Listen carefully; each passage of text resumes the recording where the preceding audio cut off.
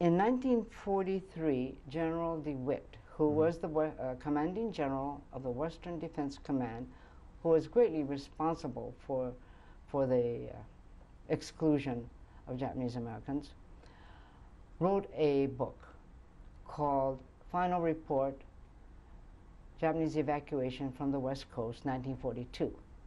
Actually, his name appears as the author, but we know that it was Colonel Carl R. Bendetson who did the writing.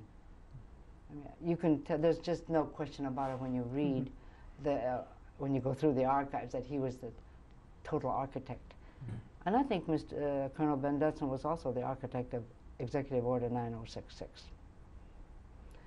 We have some documents that almost unquestionably, I don't think you even have to read between the lines to realize that it was he who, in conjunction with Mr. McCloy and Provost Marshal General Goulion, they are the makers of EO 9066. Mr. Roosevelt just signed it, but of course he approved of it, so he signed it. Okay, now General DeWitt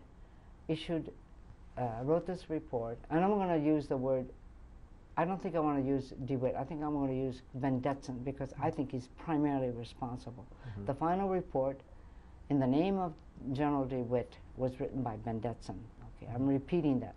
Okay, in 1943, 10 copies of this report were printed.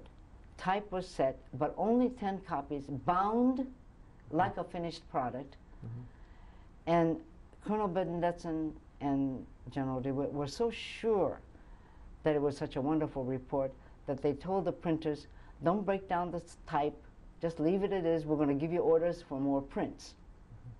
Well, they sent copies, 3 copies to the Secretary of War, 3 copies to Chief of Staff George Marshall, and copies to Mr. McCloy, Assistant Secretary of War McCloy, and or 2 copies, I guess. And they saved a couple of copies in the Western Defense Command headquarters at Presidio, San Francisco. Okay. When Mr. McCloy saw this report, he hit the ceiling. He said, some of the statements in this report do not reflect the policy of the War Department. And it was not right for the general to make these statements without clearing with us. And so he called long distance Mr. McCloy, who was in charge of the Japanese question for the War Department. And Mr. Stimson, the Secretary of War, did everything Mr. McCloy said, because he felt this was the expert, he's going to take care of it. Well, Mr. McCloy called Mr. Bendetson, Colonel Bendetson, and raised hell with him. He said, how, you can't do this. This report is just nothing but a self-serving, self-aggrandizement document for the general. And besides, there's several things he says in here that show what happened to the Japanese Americans was based on racism, bigotry. And we cannot have an official document with an approval of the War Department stamp on it, published for public consumption, for international reading, that's full of this kind of nonsense.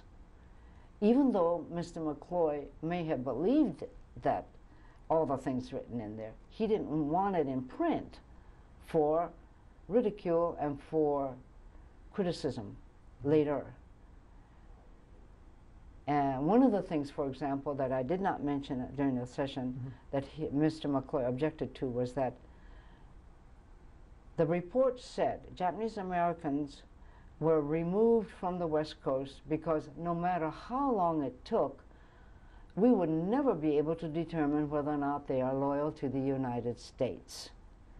Now, Mr. McCloy said, now, if that is not a racist, bigoted statement, what is? And Mr. General DeWitt's statement also said, well, we didn't have time to separate the sheep from the goats. And that put us in such a category of subhuman nature. Even Mr. McCloy objected to that.